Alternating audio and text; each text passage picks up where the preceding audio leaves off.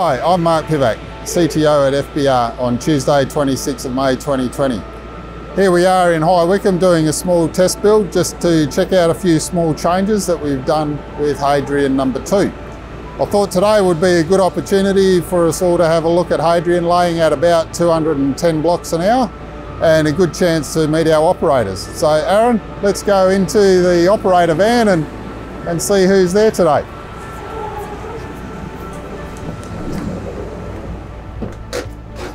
Come on in. Oh look, there's nobody here. This is not unusual. When Hadrian's up and running, there's no operators needed, although at the moment we do quite a bit of development work, so obviously we have engineers in here to do changes and to test out those changes. But when Hadrian's up and running, it's fully autonomous, and all we need to do is load bricks into the back of it and take care of any unforeseen issues along the way, which are not too common now. So these vans will be going fairly soon, and we'll just be having fully autonomous operation with a little bit of operator interaction from a mobile app, and that'll just be a single operator with the telehandler and somebody else just around site just to meet all the occupational health and safety kind of things.